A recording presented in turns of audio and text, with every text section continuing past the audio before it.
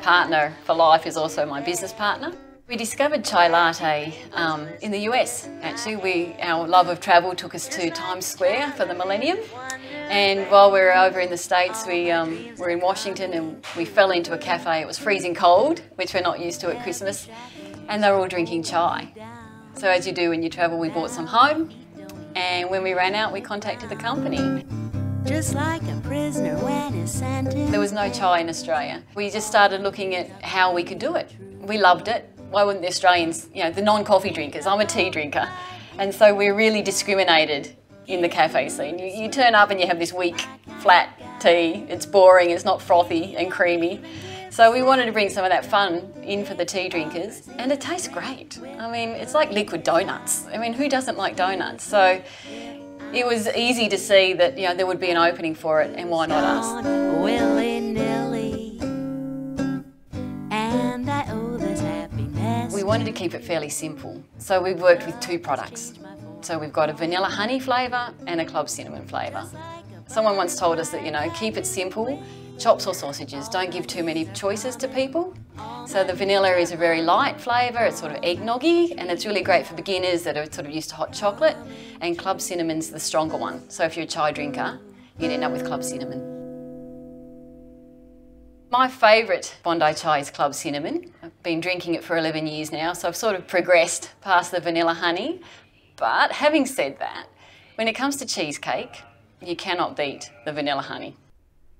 You make the cheesecake, instead of perhaps adding your lemon juice, you would add chai, you make your chai into a little syrup and you blend it through. It just gives you that really lovely light vanilla flavour, and there's just that something else. It's just so lovely and light and soft. Definitely works better. Sometimes I try to convince myself. From small beginnings, 17 kilos, to we're doing 70 tonnes a year now. So it's been a great journey, and we've grown along with it, and we've had the chance to travel the world and travel all parts of Australia and get to meet some of the people enjoying Bondi Chai. And we love that, handing out samples at food shows, the number of yums and wows you get. And it really motivates you to think, you're making a good product, people love it, and it's adding to their life.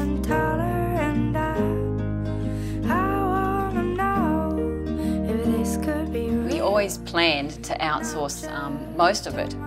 We had a specialisation in the promotion of the product, that's where we'd come from, and so when it came to food we knew nothing. So to save us having equipment and staff and needing all the certification that's involved with food, we simply went to the experts. So we built a team of 2 or 3 different companies to provide all the packaging and the production, and that was great because we didn't need to have the expertise, but we also helped with cash flow.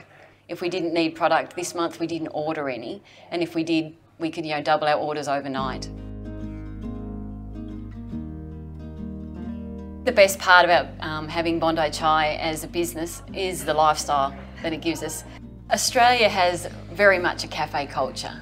The old coffee and cake is a way of life in Australia. I'm not a coffee drinker, so chai and cake is my thing. It's wonderful, the whole cafe scene in Australia, so chai is part of that. So it's been wonderful to get involved with that, because not only is it a business opportunity, it's a lifestyle. When the GFC came along, a lot of restaurants suffered, but everyone's got those few dollars in their pocket to have a coffee and cake, and so they'll head to the cafes, they'll socialise, they'll catch up, and it's all part of being a part of that fun.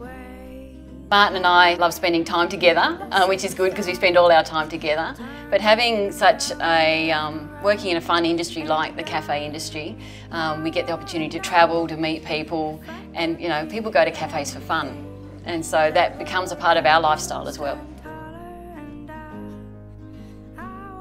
One of the great things about Bondi Chai is how much travel we get to do. We started with that in mind, and our future is overseas, definitely. We have a couple of ladies that work now for us here in Australia, so they've taken a lot of the burden off us. And so now we're already working in Europe. We've just sent our first order to Japan. We've got a lot of interest in a lot of parts of the world. So certainly the brand was all about taking it overseas, and now we've got a real ability to focus on that. When I sort of look back at where we started, I guess no one likes to say that they're proud of what they've achieved, but I look back at, Martin and I sat down We found a product we loved when we were visiting the States. You know, chai wasn't happening in Australia. And we just said, well, you know, why not us? Why couldn't we do that? And from the tiniest of beginnings, you know, 17 kilos, just the two of us, to now have a team of people and be serving chai, you know, my chai every 2 seconds, to be a recognised brand, it feels pretty special. It's not something we actually thought we could ever achieve, but, you know, looking back now at what we have achieved, it's been a great journey.